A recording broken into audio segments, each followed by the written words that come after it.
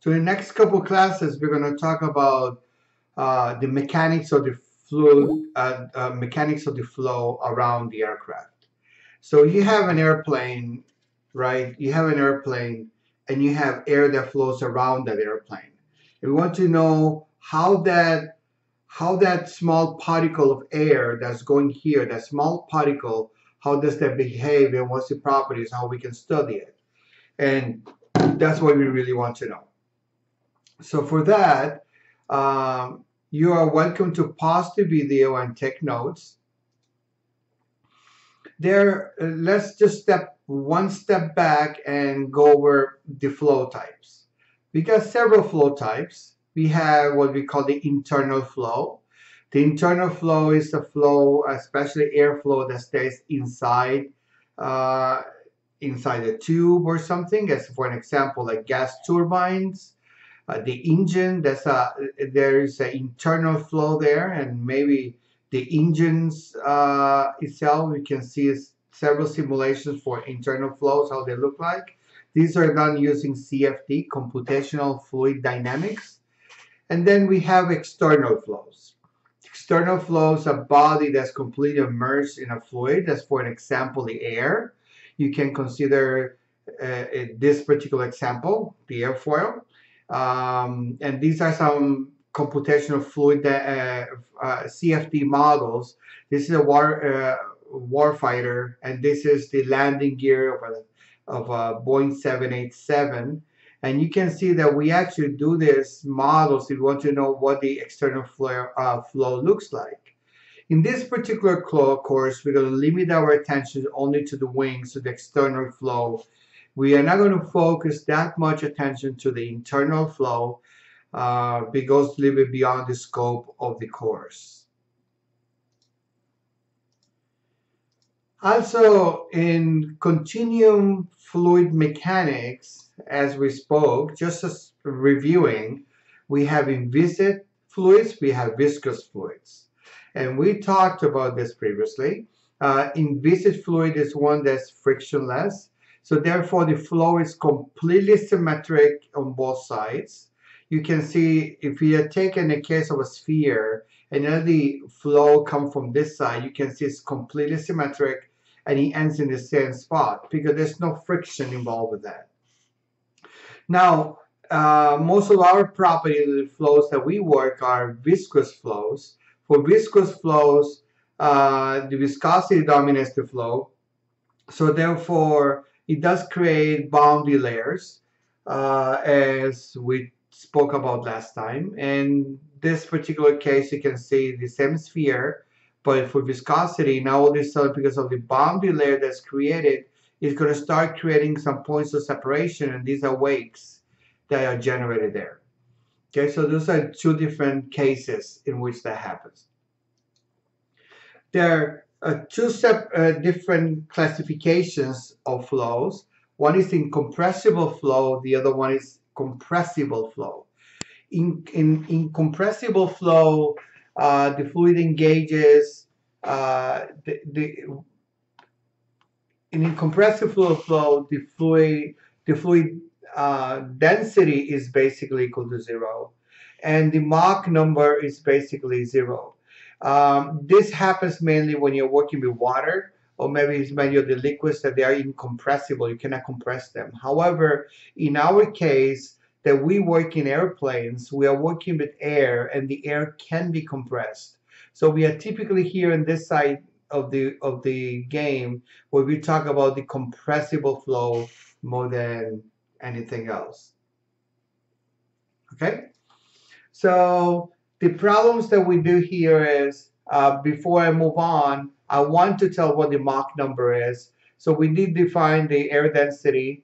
We have something we call specific weight that's given by gamma, and is nothing else than your density rho times your gravitational constant.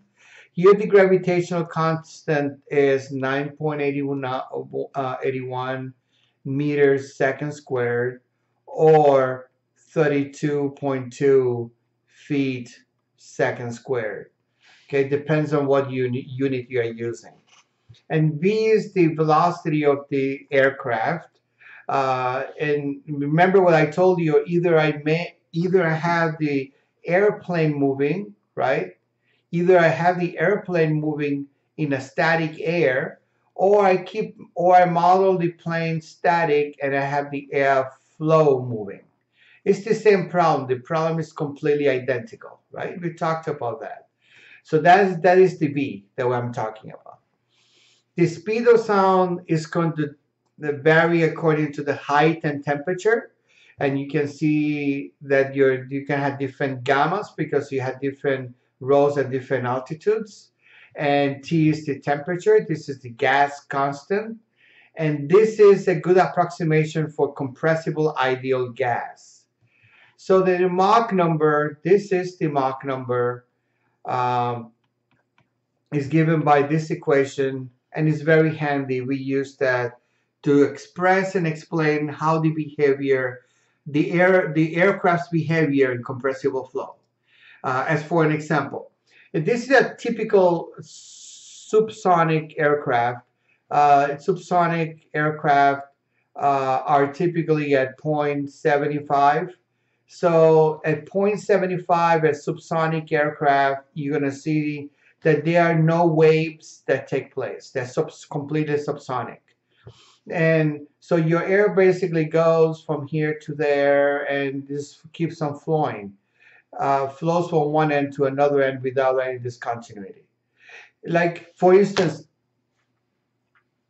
I don't know if you're seeing what happens when there's a missile that explodes, right? Or when there is a big missile that leaves the warfighter. The boom that you hear is not when it explodes. It's actually what happens is every time you reach the speed of sound, you're going to hear one boom. If you hear boom, boom, then what happens is it has reached two speeds of sound. That's how fast the bullet is going. That's automatically going to hear that one big boom is automatic. You're going to hear it. So those booms are given by the shock waves. And what you can see is these are shock waves that are here, but these are what we call the bow waves or the booms. And you're going to see this quite often. And what happens is in a compressible flow, your plane it doesn't experience that, but it's low supersonic. That's like this particular case over here. You're going to start seeing what we call a boom or bow wave that starts forming here. But as we start increasing the speed, as Mach keeps increasing, you can see how your wake, your boom becomes more triangular shaped. Okay, so this over here is basically bigger than Mach, typically bigger than Mach 1.5. And this one be like Mach 5 on this side. This might be anywhere between 0.99 and 1.1. This is a Mach between that value. And this is a Mach that is less than probably 0.8. So that's very typical. That's a typical compressible flow and what really happens to the flow itself. Now, in viscous flow, we also talked about this last time, but just bring it to completion. When you have a laminar flow, it's a flow that's completely smooth. Okay, so it's something like this. It's very smooth, very nice, and yes, you're gonna have a boundary layer, but it's very nice and smooth boundary layer. Now, on this side over here is a turbulent flow. In a turbulent flow, you can see here, you can see that the velocity is basically dependent on the x direction because it's flowing in one direction. However, the velocity becomes, when it becomes completely unstable, you don't know what's really going on because the velocity is now, is not only, you don't only have your normal velocity that's uniform, but then you have this other components, the turbulent components that are added to the equations, as you can see. See, these are the turbulent components of the equation that make the make the problem completely turbulent. Okay. Then we have what we call hydrostatic case. Hydrostatic case is basically everything that we care for in this for airplanes. Think about you only have pressure. This is the only thing that's existing. When with the fluid dynamics, we are talking about then all of a sudden you have the airfoil and you got your lift, you got your drag, you will have your thrust, and weight is basically a static problem, but yeah, you also have weight to keep this in balance. So this is typically happens for our case. This is what we study, but there are some nice important factors that we need to understand from fluid statics. What we call the hydrostatic analysis, because it really helps us understand how your gauges that are in the airplane work. Okay. Before we move on, let me just define a few things. There are several forces that act on your plane. one I call the pressure surface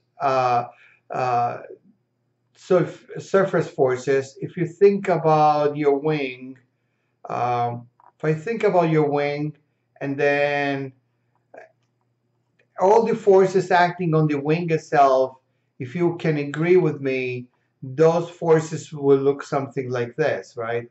They basically end up something like this.